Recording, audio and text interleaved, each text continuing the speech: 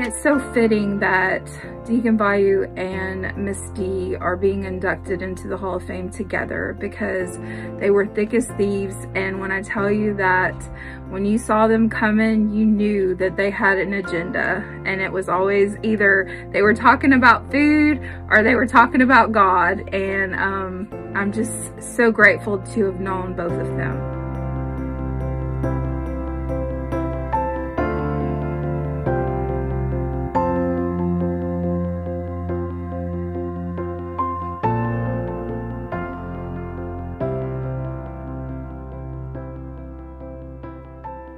She was a light, she was a guidance, a teacher, a friend, and just overall someone who would be there for you no matter what. Glenn loved his St. Louis community. One funny moment was when him and Bill Simon dressed up as the Blues Brothers and performed it for the senior lock-in party. How much she loved St. Louis and embodied everything that St. Louis is.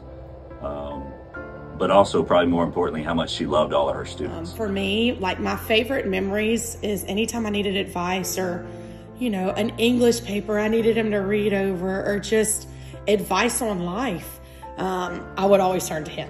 What she had most was just millions and millions of memories of St. Louis, of his students and sweethearts, and just love for the school. There's no other like Miss D, and she's surely missed, but her love lives on as we walk these halls every day. Things that I remember him saying that I'll never forget is to focus on the 95% of the students who do well, or who do what they're supposed to. And that way you can lift up the other 5%. So Deacon Glenn Viau was such a mentor to me.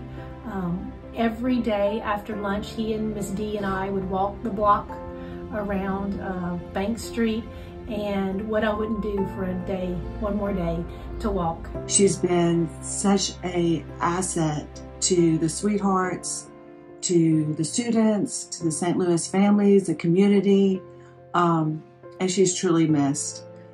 Being a guider, an educator, if you know Miss D, you love Miss D. Glenn cared about people. Glenn looked below the surface. Glenn allowed people to be.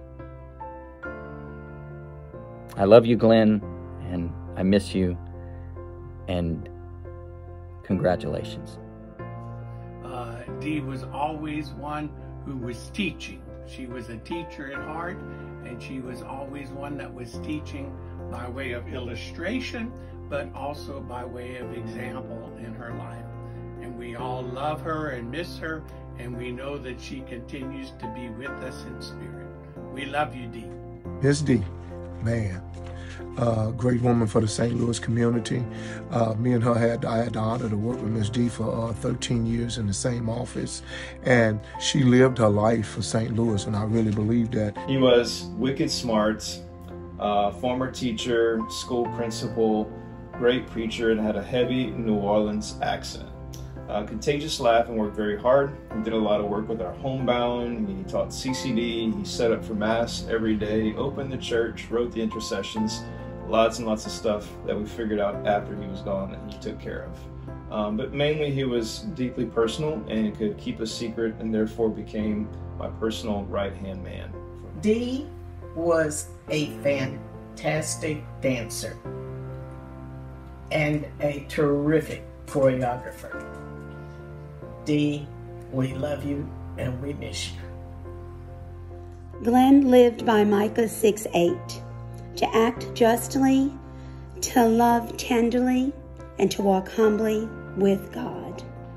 Probably the virtues, and like he always prayed before and after anything that he probably did, mostly, especially in the morning and night. I think excellence was important to Papa because he always wanted you to strive for excellence and do your best. Papa loved Jesus because he always prayed to him every day. My name's Amelia, this is Dante, and this is Rayleigh. Did she give you candy too? Yeah. Yeah? A lot of candy. A lot of candy. She would always let me color with her coloring supplies, and she would always give me candy. My favorite one was about her giving me candy. When did she give you candy? Every time I came over. One thing is about that she was my favorite.